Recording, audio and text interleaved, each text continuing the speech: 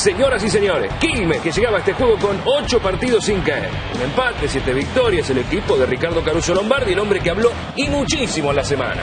River, por su parte, 6 que no perdía, 5 victorias, un empate, incluido el jugante Defensores Belgrano por la Copa Argentina. De la imagen de Almeida a este ataque, Sánchez, Domínguez, Cabenagui, otra vez Chori, tironea con Garnier. El árbitro Pablo Lunati dice siga, pero acertó, porque la falta era de Domínguez, no de Garnier, que decíamos, estaba molestado. Algunos entendían que debió haber sido expulsado, pero no es así porque la infracción era del hombre de River. Atención, porque va Leandro Díaz y le comete falta a Carlos Arano, que se va a quedar tendido en el piso. En principio padece esguince en una de sus extremidades. El ex Huracán no va a poder continuar. En su lugar ingresaría Leandro González Pires, que no jugó por Jonathan Maidana, en su lugar Pesela, pero sí tenía su posibilidad de jugar en este partido ante Quilmes. Tiro libre de Garnier, peina Serrano, caneo. La pelota se va cerquita. El ex Boca venía de marcar un hat-trick ante Independiente Rivadavia de Mendoza en la fecha anterior. River con una defensa bien juvenil. Y Matías Almeida, que en la previa estaba un poco caliente porque no le dieron el 2.25, él quería poner a Jonathan Maidana, ¿no? Centrales, 2 jóvenes, Funes Mori y Pesela, los 2 chicos de 20 años. Atención, Domínguez buscando el gol. Trípodi que le dice hasta acá llegaste, la envía al córner. El Chori regresaba tras una suspensión, recordemos, por haber recibido 5 amarillas. Está limpito. Sí, en este partido ya recibió. Sí. A Becasis y el centro, que despeja Martínez. Poncio así. La bomba que viaja derecho al caño derecho. Hubiera sido un golazo del ex Zaragoza, que venía de marcar ante Desamparados. La acomodó. Qué bien le entró. Trípodi solo atinó a mirar. Excelente intento. Y acá, atención, se retira Sirigliano. En su lugar ingresa David Trezeguet, que quizás va a estar desde el arranque en la próxima semana por la Copa Argentina, el martes, ¿no? En Catamarca ante Sportivo Belgrano. Eso dice. Un equipo muleto más él. Y hay más.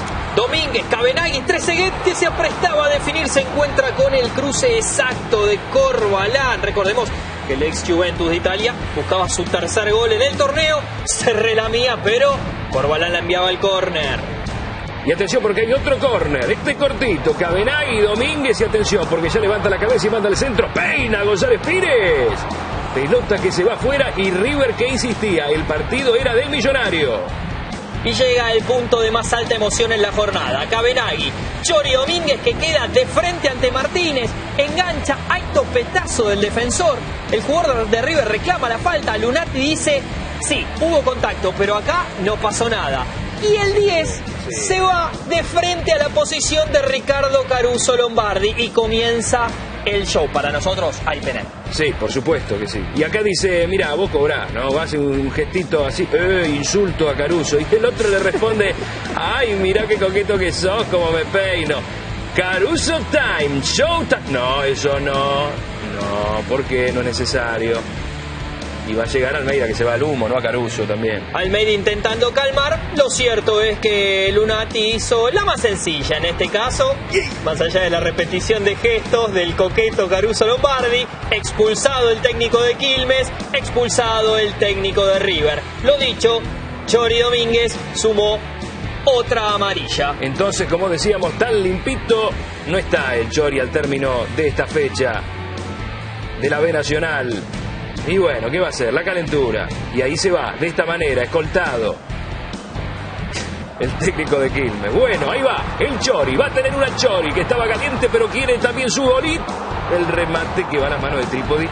Este que ataja en 2 tiempos y se agarra la cabeza, porque estaba cerca River nuevamente. Córner de Domínguez, no puede González Pires. Le queda Cabenagui, que le quiso dar con el revés del pie. Pero claro, le entró muy abajo. La tiró muy arriba, desperdiciando esta clara oportunidad.